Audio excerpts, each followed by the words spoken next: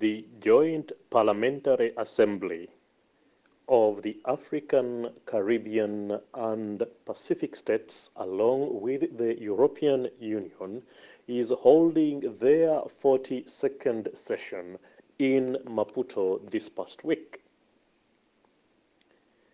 The European Union is pushing across the Post Cotonou Agreement. The previous agreement had the African, Caribbean, and Pacific states enjoy the power of numbers, 79 of them to be exact. The European Union is uncomfortable with the solidarity that exists between the African, Caribbean, and Pacific states.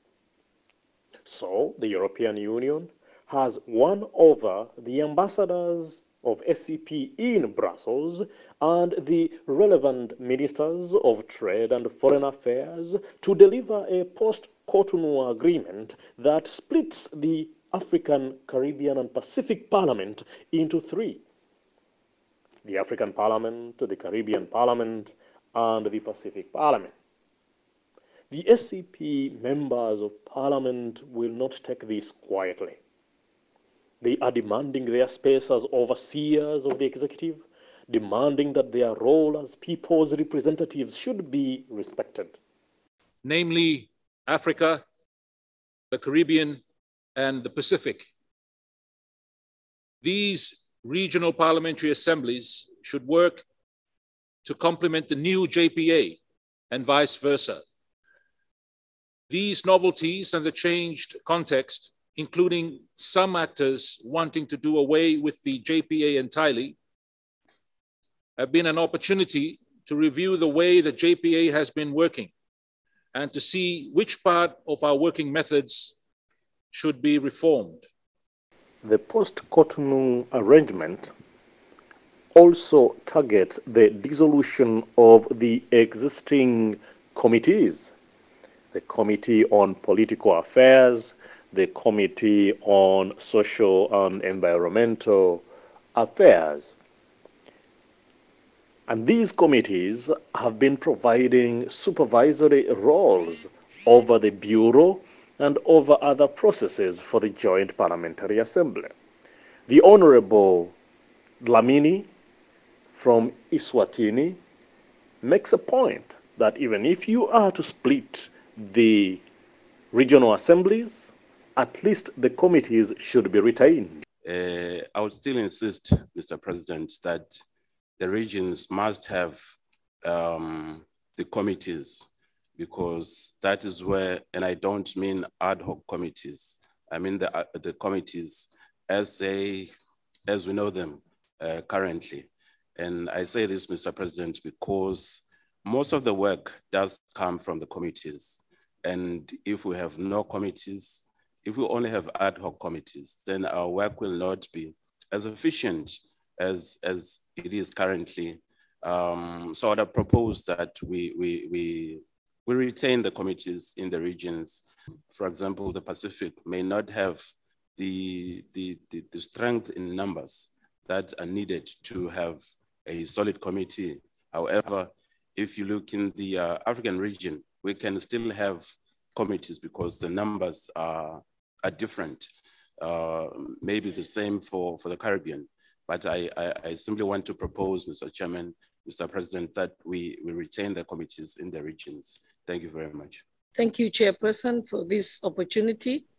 I'm new in this process, but I have had opportunity to consult with my other colleagues who have been in it for a long time. We have discussed the issue of doing away with the committees or separating the union. The whole reason why we came together was to have, because we realized that there is a lot of good and advantage in having a union. So to divide the various regions is actually divide and rule. And the question is, and we also know that when you decide to change rules and procedures, the question should be, what is the mischief you're trying to cure? And what is the intention of making those changes? The intention of making these changes, from all discussions that I've had with my colleagues, is that it only serves to divide the Union and to weaken the African, the Caribbean, and the Pacific Union. That is all it is achieving. There isn't a clear justification why this should happen. It cannot also be said that the decision can be made and that we have to endorse it. I don't think that's possible. So I agree with my colleagues from Dalamini, from Nswati, and also the head of delegation for Mali. I agree with them that it meets the purpose and it achieves no purpose whatsoever. Malawi, you have the floor.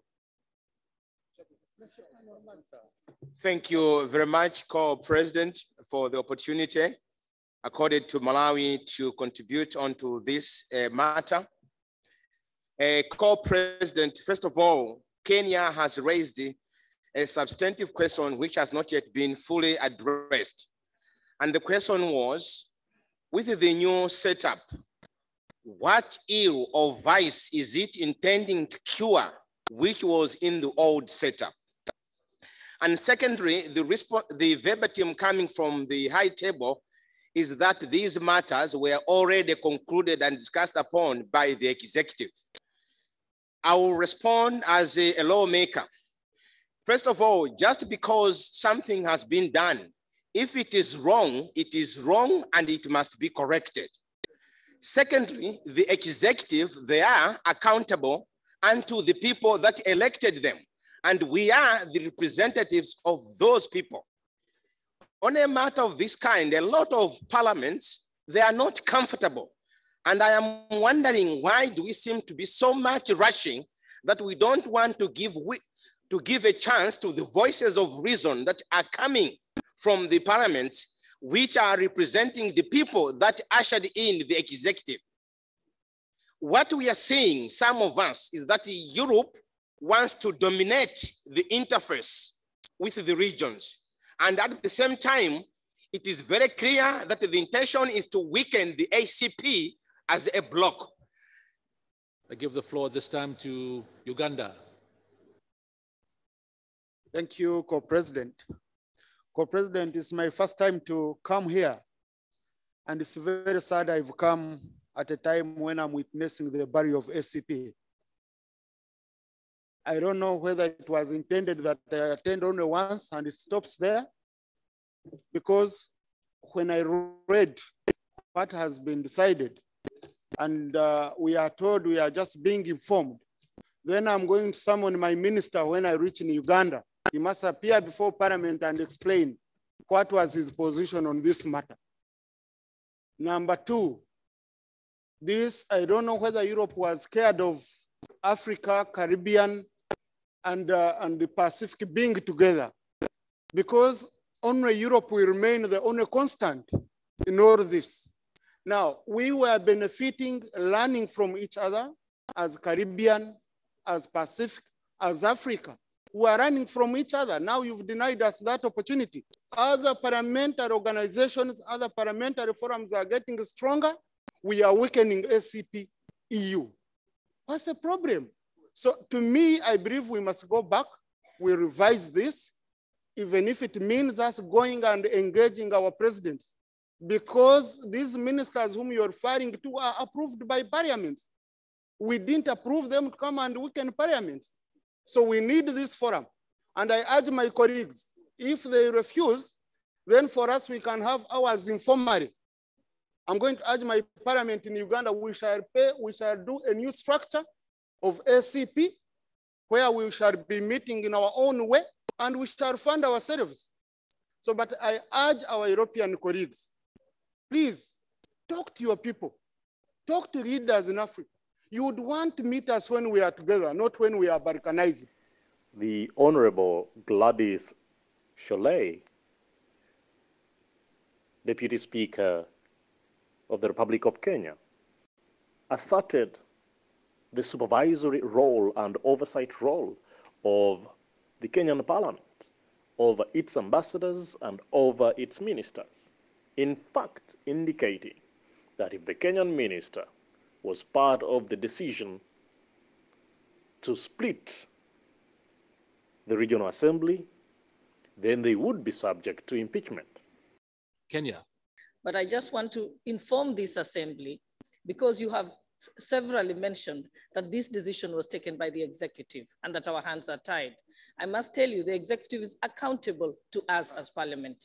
The executive is oversighted by us as parliament. Those ministers act in the good of the people whom we represent. And so I can confirm to you that if the Minister of Kenya signed this, then we shall recall him. We can have him impeached. I have the power, and my parliament has the power to impeach that minister, to recall that ambassador and send him home. Thank you. I give the floor now to Sierra Leone. Let me join my colleague from Kenya. You know, I am the leader of government business in my country.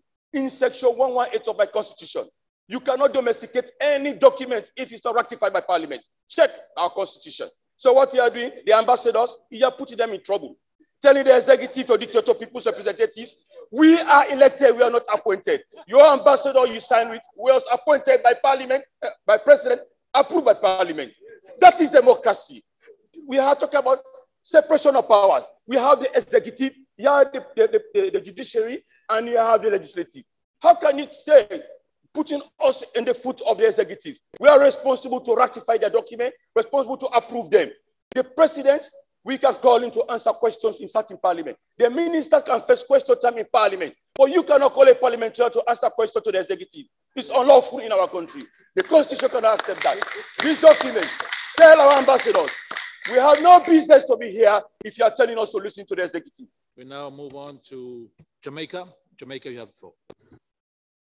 Mr. President, EU, the European Union, the word union tells you that they are together. Why is it that you want to divide us, put us in Caribbean, put us in Pacific, put us in Africa? It is not right, Mr. President. It is not right, because we must be as one. We came here as one. The people, our colleagues before us, knew very well why it was important for us to be as one. Why is it that we want to divide us? Mr. President, Mr. Co-President, you are now reminding me what is happening here today is reminding me of slavery. When the field slave were divided from the house slave, and so they get the chance to rule. Mr. President, we must have a voice. And today I'm saying to us, let us move away from it. And if we are only here as parliamentarians to rubber stamp what our ministers have done, then it means that we should just get to the end of this meeting and let us go our way. Because, Mr. President, divide and rule is wrong.